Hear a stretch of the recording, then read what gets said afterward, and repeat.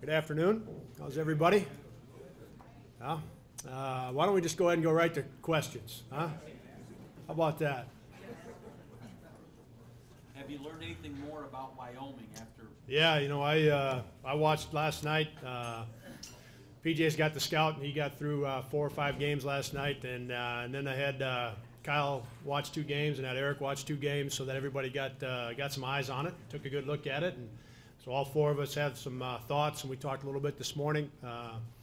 There's a lot of similarities between our teams. I think the biggest one is both teams know exactly what they're trying to get done, and I suppose you could say that about a lot of teams, but I think it just stands out with certain teams that we know what we want to do. We know what we want to get done at both ends of the floor. I give our guys a lot of credit for having the discipline it takes to do those things and stay with it, regardless of situation. And I see a lot of that same with Wyoming. So without getting into, I guess, all the little details of the offense and defense, Gary, they're tough and they're older. Nance is really good, plays center for him, but he's more of a power forward, a lot like Seth is for us. The 2 guys, a lot of things in common. They get used a lot the same way. You know how we isolate Seth a lot in situations and let him play. They do the same thing with Nance. They've got a guard that is terrific, scores it in a lot of ways, really athletic, and then a bunch of tough guys, with those 2 that do all the right things for their team to have success. So, I've actually watched them play a lot the last 2 or 3 years. I've gotten to know Coach Chiat, and obviously a terrific coach. But watched them because their defensive numbers have been as good as anybody's the last 2 or 3 years. As you look across the country, what they've done. So I watched them a lot last year, just try to pick some things out and add to what we're doing. And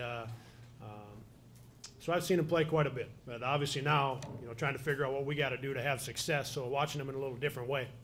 Do they play a real low possession, slow tempo game? Yeah, they'll if they get something easy, if something looks good, obviously off a turnover, missed shot, if they can get out into the open floor, especially the guard Adams, they'll attack and try to get something early if it's there, if it's right in front of them. But outside of that, they're going to take their time, and they're going to run their stuff and try to get Nance involved. And a lot of times they're taking shots with under 10 on the shot clock. They've had a lot of success with it. I asked you this last night, but for the fans that maybe hadn't heard you talk about it yet, your thoughts on getting a 5 seed. I think there was a lot of projections had you more of a 4. How about being a 5? Yeah, I think, did anybody see what Bohannon said? Anybody happen to see that? I think he said it probably best, and I mean that. I mean, he said, okay, so we're a 5 seed. So what? We play Friday, and we're going to play. We're going to play the same way. And I think that really sums it up. Technically speaking, there's not a lot of difference. The cut line between a 4 and a 5 isn't going to be much. A lot of that is probably how many games you played against top 25 RPI teams or top 50 RPI teams, top 100, maybe more so top 50. I don't know what our record is against the top 100. It's good, 8-2 or somewhere along those lines. We didn't have as many games against top 50 RPI teams as I would guess the teams that are 4 seeds, and I think that probably ended up being the cut line for us.